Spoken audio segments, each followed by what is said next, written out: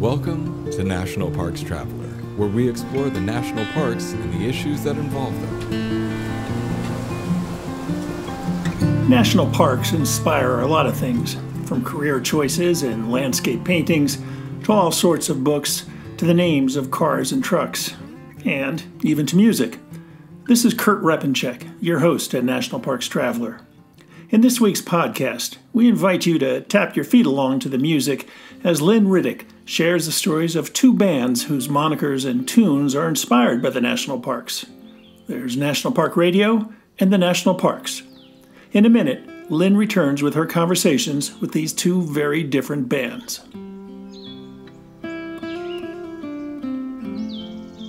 The Grand Teton National Park Foundation is a private, nonprofit organization that supports projects that protect and enhance Grand Teton National Park's cultural, historic, and natural resources.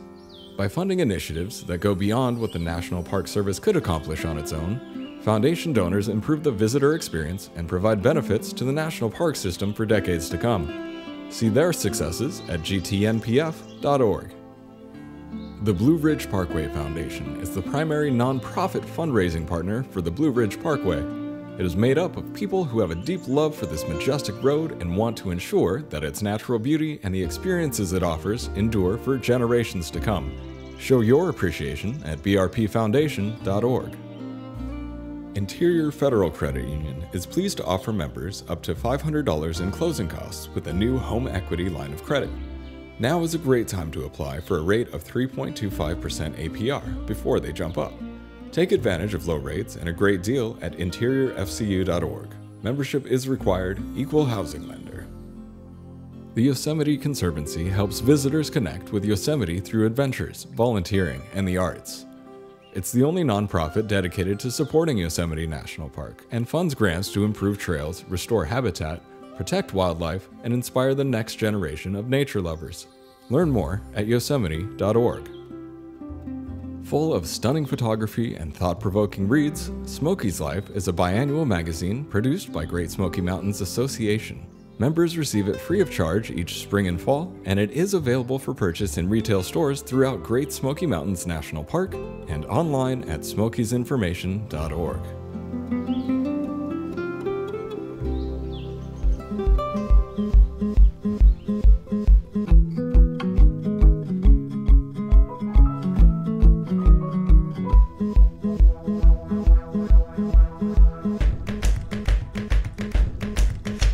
Sunrise through the windows of our car, passing giants on the road, standing guard in the dark. Today I am speaking with Brady Parks, who's calling in from Ogden, Utah. He's the lead singer for a band called the National Parks, and of course we were curious about that and wanted to know more. Be keeping this. Hi Brady, welcome to The Traveler. Hey, yeah, thanks so much for having me. Excited to chat with you. Well, let's start off with you telling me a little bit about your band. Where is everybody from? Who are the members? Awesome, yeah, so we're the National Parks, like you said. We've been around since 2013 when we kind of got together in college and decided to do a band. I'm originally from Colorado, just outside of Denver. And then Sydney, who plays keys and also sings, she's from a place called Kaysville, Utah, just outside of Salt Lake. And then Cam, who plays drums, he's from Draper, Utah. And then Megan is also from Draper, and her and Cam went to school together and everything. And I'm actually married to Megan. She's the violinist in the band, and we just had our first baby. So it's an exciting time. Congratulations. So you mentioned college and when you got together. How long ago was that exactly? Yeah, so me and Sydney met, I think it was 2011 or 2012, and we just started jamming together and became friends. The band officially put out our first record as the National Parks in 2013, and we've just been going ever since. Well, how would you describe your sound? That's a good question. I think what we say typically is that we're an indie folk pop band. We have a lot of influences in folk and roots music, but also a lot of pop and rock influences in our sound. So I feel like we cover a wide spectrum from really anthemic pop to really intimate, acoustic, meaningful songs too. Who writes the songs? I'm the main songwriter of the band. My process is I like to sit down with guitar or piano and start brainstorming ideas and melodies. And once I kind of have something locked in, I'll start making demos of it and send it off to the rest of the band members, who from there, they'll start working on their parts individually. And then we'll all come together at the recording studio that we go to and make it all come to life with the help of our producer. So it's kind of a fun process we all have. So the big question, how did you decide on the name, the National Parks? Thematically, it was a name that fit perfectly. I write a lot about nature. It always seems to find its way into my songs. I think there's so many parallels between life and love and nature. And I tend to use it as a metaphor quite often to kind of explain how I'm feeling or what I'm going through. And then also my last name is Parks. And so it was just kind of like a perfect tie-in, a perfect fit, and seems to kind of capture the essence of who we are as a band too. Now, I noticed that your YouTube channel has had 5.6 million views since March 2013. What do you think of that? And how have you built your following? Oh, that's awesome. That's good to know. I actually didn't know that number, so that's pretty cool to hear. It's been fun. I feel like we've experimented a lot with different things on our YouTube channel, from full-on produced music videos to really raw acoustic videos to travel vlogs, like everything like that. And it's been kind of fun to capture everything through the years and be really creative about how we do it. Most recently, what we decided to do was go to different national parks and play acoustic versions of our songs at national parks. And so we just released the first one of those. It's an acoustic version of our song Time, and we did it at Capitol Reef. And during that trip, we also filmed in Zion and Bryce Canyon as well. So we're excited to be releasing some of that cool content soon. Sometimes there's shadows growing in my mind, like a sundial in the nighttime. But if I close my eyes, Yeah, I saw the video Time on YouTube and saw that it was shot in Capitol Reef National Park just a few days ago. I guess you released it just a few days ago. Yeah, we did. Yeah, so where did you get the idea to shoot a video in that particular national park, and whereabouts were you exactly? Yeah, so we feel very fortunate to be from Utah because there's so many amazing national parks within driving distance of us. So when we were planning out this trip, we wanted to do 3 videos at first. And so the first one was at Capitol Reef, but it's also very close to Zion and Bryce. So we were able to knock out 3 videos in one trip. And yeah, we were actually just right outside the park, pretty much right by the entrance of Capitol Reef when we filmed that video. Did you have to get a permit? Since we were outside the park, we actually didn't have to. And it actually worked out really well because the spot we found kind of has Capitol Reef right in the background. And it was like 6 a.m. and 0 degrees outside when we filmed it. So our fingers were freezing, but it was a really great experience to do that for sure. What about Bryce and Zion? Which videos did you shoot there? And did you have to, were you in the park? Did you need to get a permit? I'm just curious to see how all that works. Yeah, same kind of situation. On all the parks, we were able to find locations that were right outside that still had the park in the shot. And so it kind of saved us from figuring out if we needed permits or not. I actually looked it up, and I think that they are not doing permits right now, or like you don't need a permit technically right now, but just to be safe, we wanted to make sure that we were doing everything by the book. And so we found these amazing locations, like the one for Zion. We had to drive through Zion and then took a road out of Zion, and we're pretty much right in it without being in the park. And so you have these beautiful Zion cliffs in the background, and it's really cool. And we did our song Monsters of the North at Zion, and then we did our song Wildflower at Bryce. And I know that everybody's dreaming. They grow like titans, or it seems. And I know I must be planted for a reason.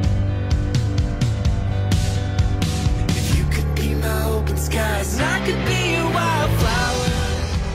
And all the locations are so unique and so different, and really, I feel like, are the perfect backdrop to showcase our music. Yeah, I had seen the Wildflowers video online, and I wondered where you shot that. Oh yeah, that was all over Southern Utah as well. Yep. Very nice. What's been your most popular song? Well, our most popular song on Spotify is our song As We Ran, which talks about the Tetons quite a bit. So that's our number one. And it has been for years. It got overtaken by our song Time for like a week, and then it's been back up at number one ever since. Singing, if you'll be mine, then we will climb, 'cause we belong here with the great Tetons. Do you have a favorite song that you've recorded? Ooh, that is a tough one. I feel like they're all my babies, so it's hard to pick. I feel like it's easier for me to say which ones I like to perform live, because I think they all have a different energy live. And that changes all the time, but Wildflower is definitely one of my favorites to play live. And so is As We Ran, just because it's like a crowd favorite and so much energy and interaction with the audience. And so I would say those. Where do you guys play? Where do you perform? All over the place. Like I said, we got our start in Utah and then began touring pretty quickly after we formed. So we've been everywhere in the US, into Canada, and this year we'll be touring quite extensively around the US, starting next week, actually. And not that this is a measure of a band's talent, but what's the largest crowd you've played for? The largest crowd we've played for was probably, there was a festival called Moon River Festival last summer in Chattanooga, Tennessee, and that was about 20,000 people, I'd say. And then just on Saturday, this last Saturday, we played the national anthem and halftime show at the Utah Jazz NBA playoff game. And so that was, however big the capacity at the arena is, 30,000, something like that. So that was a lot of fun. I'll have to check that out because I like to follow the NBA playoffs, but I missed that. So. Oh, awesome. Yeah, check it out. We posted the anthem and stuff on our Instagram. So was that difficult to sing? You know what? That was I'm more nervous playing the anthem than I am playing any other song of ours, because if we mess up one of our songs, like, no one knows. But if you mess up the anthem, everybody knows. And if you don't sing it well, everybody knows. And so we practiced a lot, and I think it went over well. We were pretty excited about playing it. And once we were over with it, it was like big adrenaline rush, and it was a lot of fun. I will say I listened to a lot of your music, and I thought it was super catchy. And from the clips that I listened to, very positive. Tell me about the song Live Till We Die. I heard an asteroid almost hit our planet, and it only missed by a little bit. I heard the dam was broken, that soon we'd all be choking on all the water flooding out of it. And sometimes it feels like sleight of hand, and now the suburbs feel just like a wasteland. I wanna know if we are gonna make it. Let's hit the road, just you and I wanna go back to the basics. Let's build a house in the woods where we can live till we die. Yeah, Live Till We Die was a song I wrote kind of mid-pandemic. I feel like there's so much division and controversy on either side of the aisle about everything from politics to the pandemic to you name it. There's just like so many different voices and so much information out there. And Live Till We Die is a song about kind of wanting to escape all the noise. And, you know, in the chorus, it says, let's build a house in the woods where we can live till we die. And it's kind of just about wanting to live your life and not get caught up in the madness or the chaos of the world today, which I so often do. But it's about, you know, living life with the people you love and getting back to what matters most. Yeah, it's a great song. I really, really liked it. Thanks. What musicians inspire you? I'm really inspired by so many different musicians and artists and bands. I think some of my biggest inspirations would be Bon Iver, Coldplay. I love reaching back to Fleetwood Mac, Michael Jackson, kind of all over the place. But I would say those are some of my biggest inspirations. Now, going back to the national parks, how often do you get to go to a national park to, you know, have a day off and enjoy nature? Usually we're traveling around. It's for tour or for videos, just normal band stuff. But once in a while, we actually get to go make a trip to a national park and just experience it and have fun. Megan and I went to Zion last summer, and we just took 2 days and did a bunch of hikes. We hiked Angel's Landing and kind of just, you know, experienced it all. And it was amazing. It was really nice to just have a trip out in nature where we weren't working and just experiencing all the beauty around us. So we need to do more of it for sure. But when we do it, we appreciate it a lot. Tell me about this music festival that you're involved in. Yeah, so we last year started our own music festival. It's right outside of Zion National Park. And it's been a dream of ours for years to put together a music festival in such a beautiful spot and, you know, bring together our favorite bands for an amazing day of music and celebration of life. And so this is the second year, happening on September 10th in Hurricane, Utah, which is in southern Utah by Zion. And it'll be awesome. We're having a bunch of big bands play with us and can't wait for it. So come see us. Come say hi. Okay. So the first year, what kind of turnout did you have, and what do you think? I know it's early. September is a few months away, of course, but what kind of turnout do you expect to find this year? Yeah, so the first year was honestly amazing. We didn't know what it would look like until it was actually happening. You know, we had this vision in our minds, and it was actually a lot bigger and better than we could have imagined. We had a few thousand people out there. And it's more of a destination kind of place. So you can go out there and then spend some time going to Zion or other national parks around there. So we were blown away by last year, and we decided to grow it even more this year. So we're expecting about 5,000 people this year. Headliner is Judah and the Lion, with us playing Jamestown Revival, Small Pools, and a bunch of other amazing bands that we've looked up to for years. So it's going to be a big deal this year, and can't wait to make it happen. So I noticed you have T-shirts and things for sale, and I was curious, when you wear your National Parks Band T-shirt, what kind of comments do you get? Yeah, I mean, depends on where we wear it. I think when we wear it in Utah, where our biggest fan base is, we get a lot of people that, you know, say they like us or they listen to our music or whatever, and that is really cool to hear. And then when we wear it out somewhere else, like I think I wore it at Zion when we went hiking, and people, you know, they liked the shirt, but I don't know if they knew what it meant or anything. But yeah, it was pretty cool. Well, Brady, thank you for your time today. I really enjoyed talking with you and look forward to, you know, learning more about your music. Yeah, thanks so much for having me on. Super excited about this, and we'll be on the road quite a bit. So if we're near you, come say hi for sure.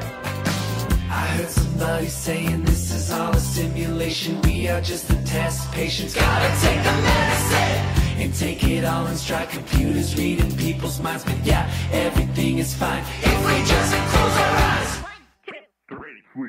And sometimes it feels like sleight of hand, and now the cities feel just like a wasteland. I wanna know if we are gonna make it. Let's hit the road, just you and I.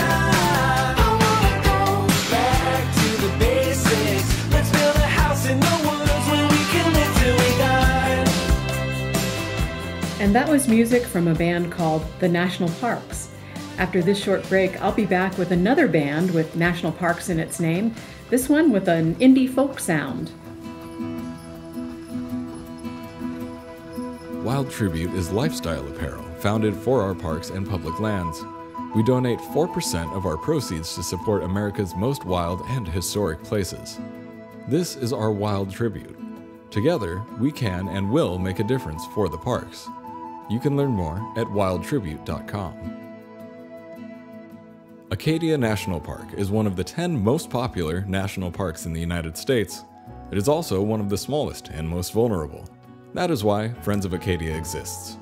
Friends of Acadia is an independent organization of passionate people, inspiring those who love this magnificent park to make a real and lasting difference for Acadia. You can make a difference at friendsofacadia.org. Whether it be strategy, business planning, change management, board development, executive search, or diversity planning, Potrero Group is here to help. They mix the depth of experience in the parks and land space with the breadth of best practices from other industries. For more information or to schedule a preliminary conversation, go to potrerogroup.com. P-O-T-R-E-R-O group.com. Washington State is graced with 3 spectacular national parks, each different and special in their own unique ways. As the official nonprofit partner and the only philanthropic organization dedicated exclusively to supporting these parks through charitable contributions, Washington's National Park Fund has a mission to raise private support to deepen everyone's love for, understanding of, and experiences in Mount Rainier, North Cascades, and Olympic National Parks. Share your passion for these parks at WNPF.org. The Everglades Foundation, the only organization whose sole mission is to restore and protect America's Everglades. Learn more at evergladesfoundation.org.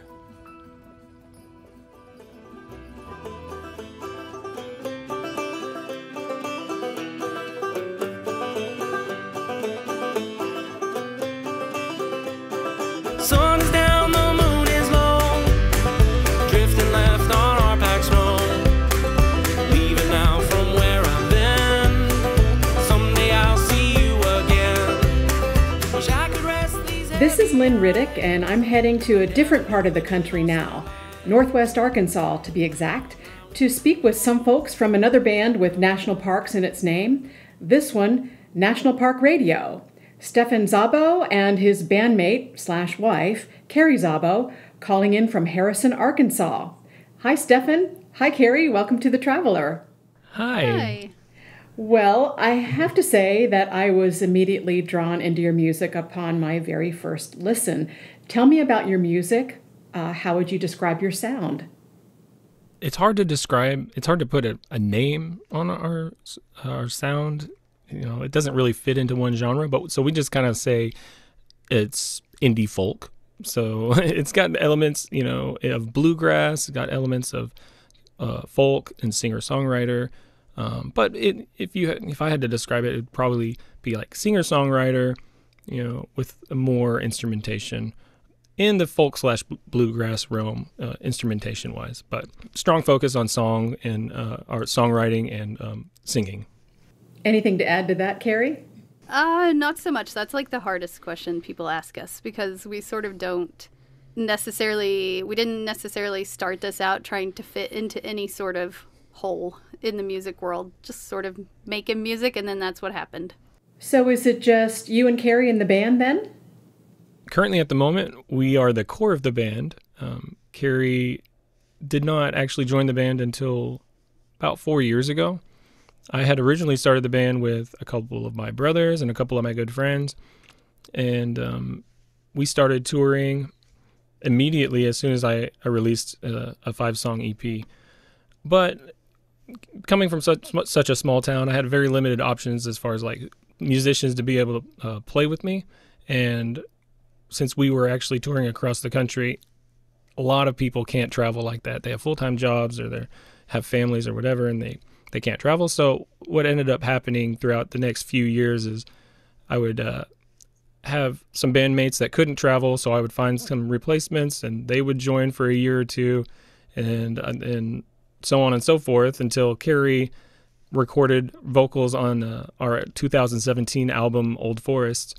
And then she became part of the band as soon as she was on that record. And we started touring together. We became kind of a husband-wife kind of duo at the core, while we had other instruments like banjo or fiddle and bass kind of supporting the acoustic guitar and some percussion that Carrie was playing.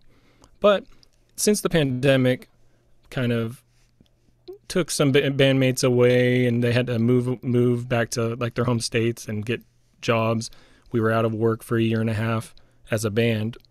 That kind of shrunk us to tour last year as just a duo, and we're kind of doing it mostly as a duo this year as well.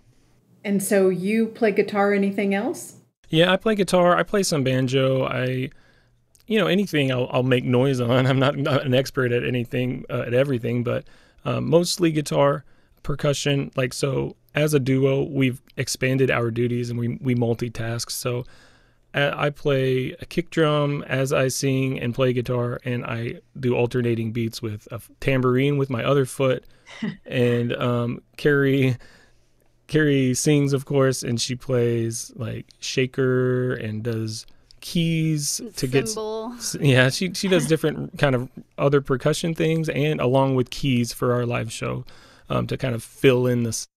We actually produce a pretty big sound as a duo, and it's a little bit more complicated setup for just a duo. I think we have like 13 inputs in the mixer as a duo, so we end up kind of filling out almost a full band sound with just the two of us. I like to say, even if you don't like our music, if you come to one of our live shows, we're at least entertaining to look at, because there is, Stefan has both feet doing something, both hands, and singing, and I get to have one foot that isn't doing anything, and then that's it. Yeah. So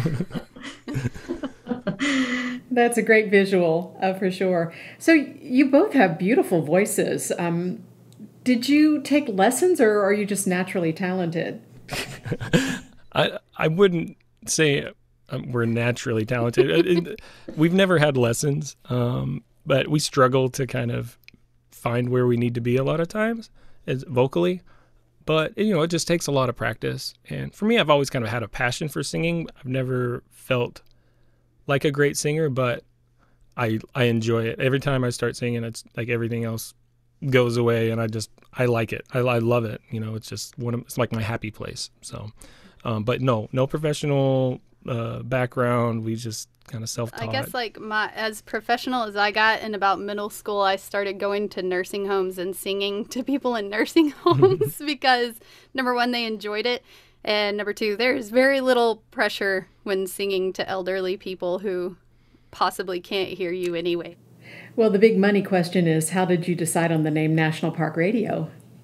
Everybody asks the band name and the question, and it's a hard one to answer for sure, because at a certain level, any band name just needs a name. And so, like, my brothers and friends, when we started the band, we spent months just like throwing out random names, like, could we be named this? Could we be named that? No, I don't like that. I kind of like that, back and forth on a lot of stuff. And where the location that we were always rehearsing and practicing and writing was about 5 minutes away from our home national park. I call it our backyard park, but it's the America's first national river, Buffalo National River, here in north central Arkansas. And so we were, I grew up there on the Buffalo National River. We camped there countless times. We were rehearsing like basically right next to it. And when we were throwing out band names, I threw out National Park something. I can't remember what I had said, but then my brother came back with National Park Radio, and I initially did not like the idea because I thought it was too close to National Public Radio. I thought, NPR was, it was already National Public Radio, and it was just kind of too close to that. But then the more I thought about it, I could kind of see, like, I had like kind of a vision of, not like a magical vision, but I could just kind of imagine the artwork that we could do and play with, with the vintage posters that they've done in the Park Service for back. Right, the old WPA posters in the 1930s. I noticed that, yeah. I loved that art style, and so I kind of thought, well, we could do cool stuff like that. I could have like a really cool logo. We could connect, with people that love the outdoors like we do, and that love adventure and travel, and our music could kind of be a soundtrack for that sort of thing. And so that's when I got on board with the idea. I really liked it, and so just kind of embraced it, and got to work on creating a logo, and like our first little album art poster thing of our Buffalo National River here in Arkansas. And from there we just kind of embraced it, and it's provided a lot of cool opportunities really going with the name. Yeah, it's always good. Whenever you first did that, I was like, well, it's always good to have some like connection or excuse to possibly go to more national parks. So I was like, yeah, all right, well, we'll go with that. Yeah. I'm glad that you mentioned the Buffalo National River because I knew that you were very close to that location. And also, you're not far from the Ozark National Scenic River in Missouri. And I see you have an upcoming performance at Tyler Bend along the Buffalo National River. So what kind of inspiration do you draw from being so close to these beautiful national areas? And do you get out to the national parks very often? Yeah, I mean, growing up on the river, it kind of felt just like normal to us. But as you have to understand that like we're at the Buffalo National River pretty much as often as we can be. That's where like we taught our children how to swim in the river. It's a huge part of just almost everyday life here. Yeah, and so growing up, it was just like our normal thing. I never appreciated it enough growing up, but now as an adult, I see how beautiful it is and how lucky we are to have it, and to have it have been protected back in I think it was 1970s.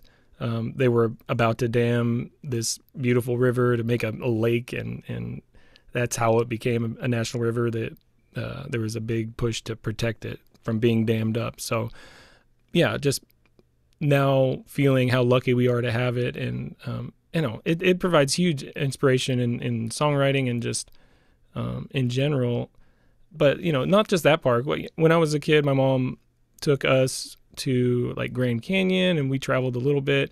And then after we started the band, we got to tour and really made national parks the main points of interest that we would book our tour around, so we could camp for 3, 4, 5 days. And I remember our first tour ever, we drove out to California because we got asked by a guy who worked right outside of Yosemite if we could play there. He found our band online, and he liked the name and he liked the music, and he's like, I live right here by Yosemite, come play here.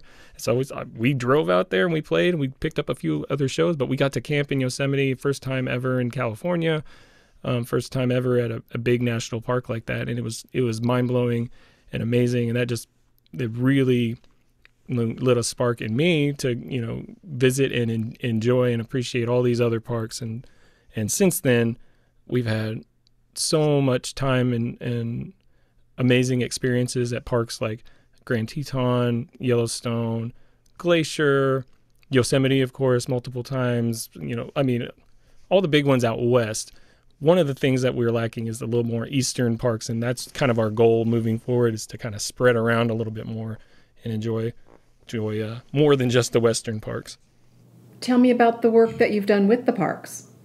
So it started out here in northern Arkansas.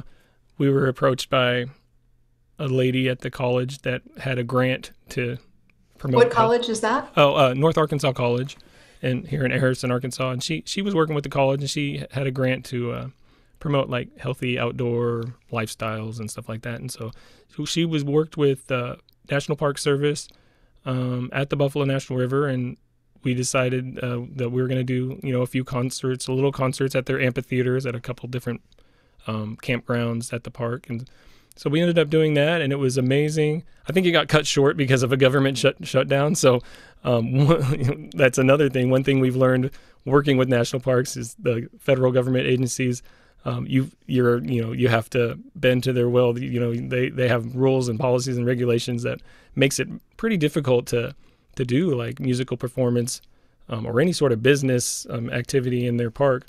So jumping through all those hoops, we got to do a few little concerts, and it was awesome. The park staff loved us, and we loved being there, and the people that came out, they loved it, and playing in that kind of setting was just kind of magical. So eventually that turned into just like a bigger concert here at the Buffalo National River. Also, and we did that kind of annually up until COVID kind of put it to a halt, which we're finally resuming this year. But we've also played up at the Current River at the Ozark National Scenic Riverways with the National Park Service. We did a special event up there in Missouri. We've played at Rocky Mountain National Park, in their visitor center there in Colorado.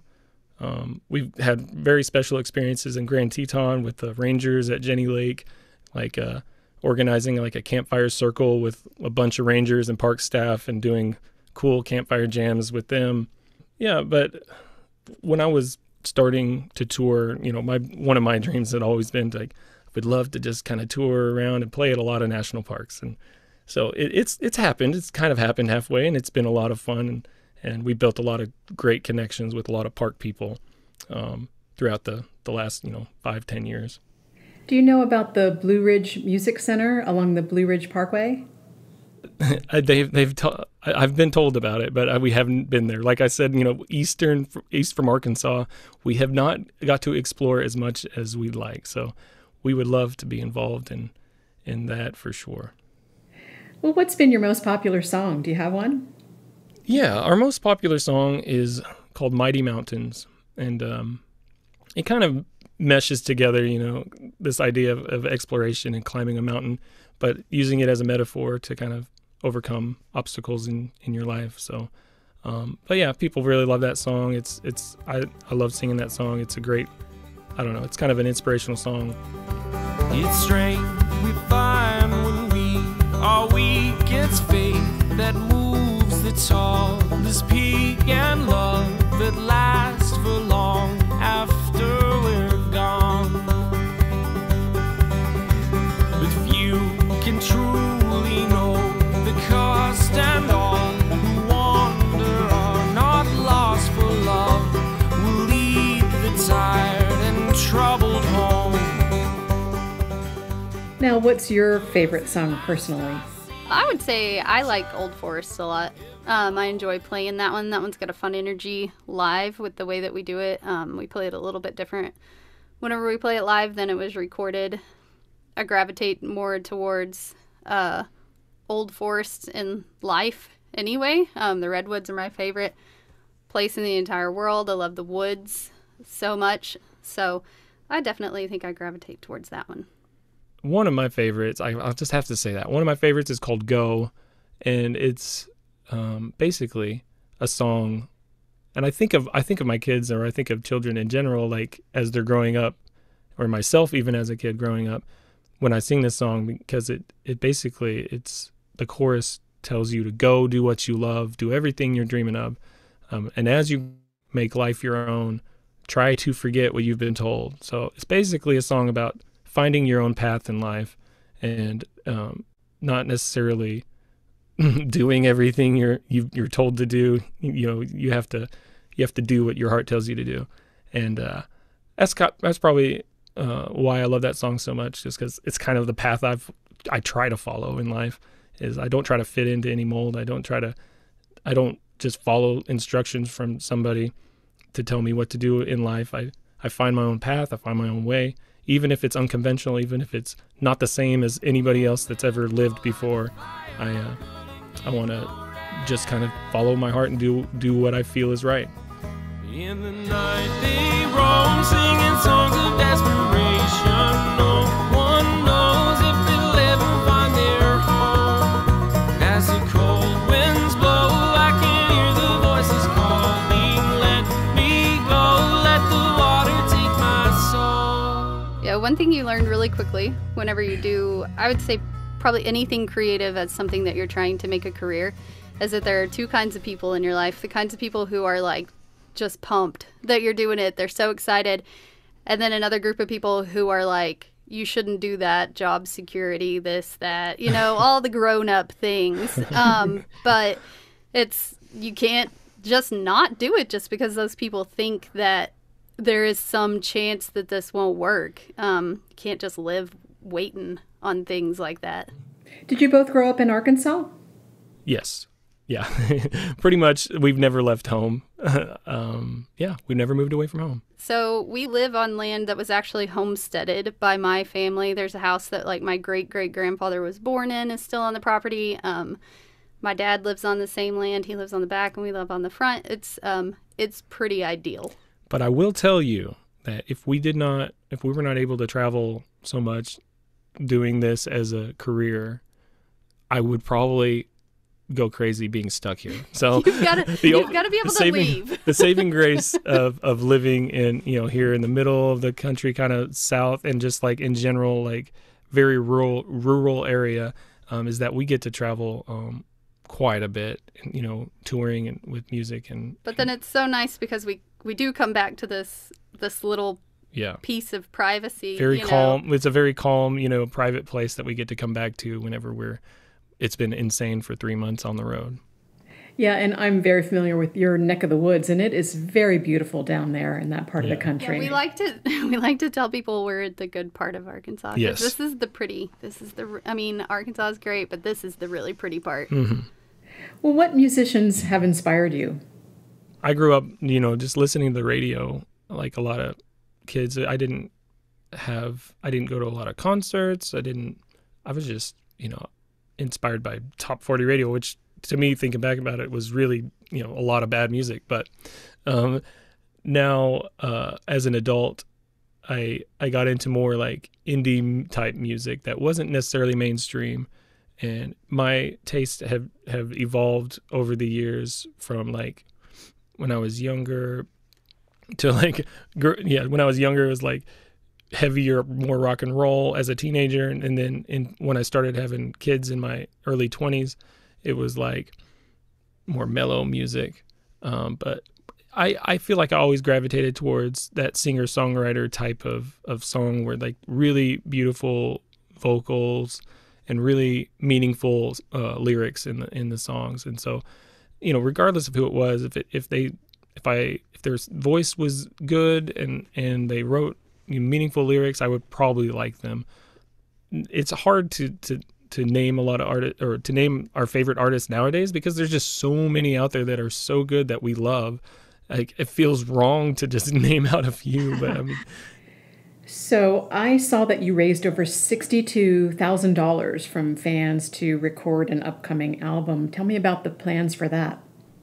Yeah, so we initially, earlier this year, I've been telling people, like, we're going to do a new album, like, this year. We're going to do it. I'm going to probably record it in my house. We're just going to do it like we did the last one.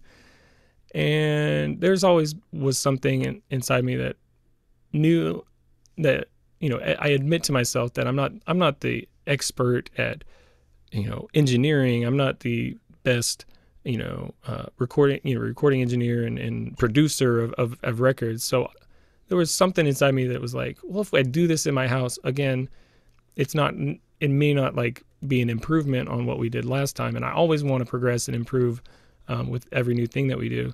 And so I tested the waters to look for like a producer or somebody to help me produce the record. And it was, for a while, there was nothing too compelling. And then I got an email from a guy in Nashville. His name's Nick Bullock.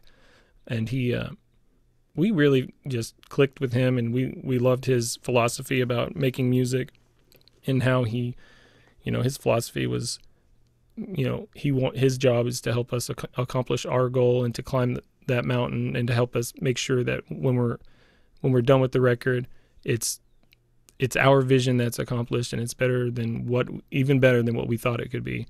And just talking with him over Zoom and phone calls, we really appreciated that about him. And even though it was going to cost a lot more money than doing it at our own in our house, the DIY approach, we decided it would be worth it, and that we knew the fans would support it if we started a crowdfunding campaign to pay for that.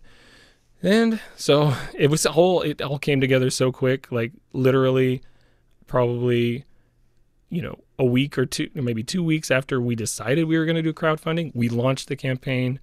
And Yeah, it was crazy. Our fans are awesome. They contributed. They blew right past our first goal, and they, got us to over 62,000 raised for this record, which we will be going to Nashville, like literally, big second week of May, and we will be recording a full-length album in Nashville, and we'll be able to use all the resources that Nashville has to offer with some of the best musicians in the world.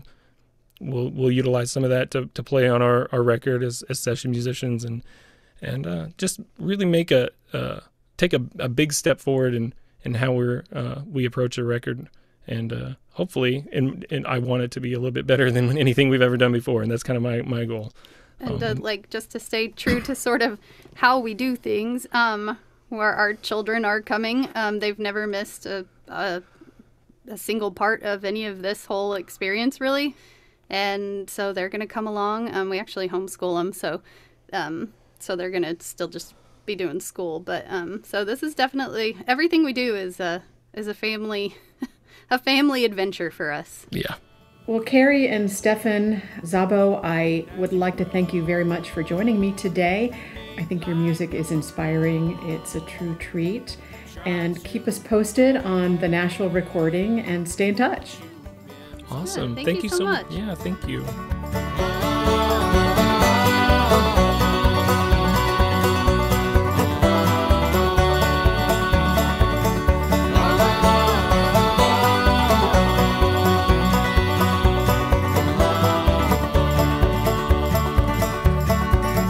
When it calls my name, then I'll know where I went wrong. If it's all the same, just do your best to carry on. So you should go do what you love, do everything you're dreaming of, and as you grow, make life your own. Try to forget what you've been told. So you should go do what you... That's our show for this week. We hope you enjoyed it. Coming up on May 17th on the Travelers Monthly webinar, I'll be sitting down with Jonathan Jarvis, the National Park Service's director during the Obama administration, and his brother, Destry, who has been a conservation leader for over 5 decades. The brothers are coming out with a book that discusses their careers and which issues a call for the National Park Service to become a freestanding agency outside of the Interior Department. It should be a provocative conversation. Go to nationalparkstraveler.org and search for National Parks Traveler Webinar, an independent National Park Service, to find out how you can attend this live presentation. For The Traveler, this is Kurt Repenchek. See you in the parks.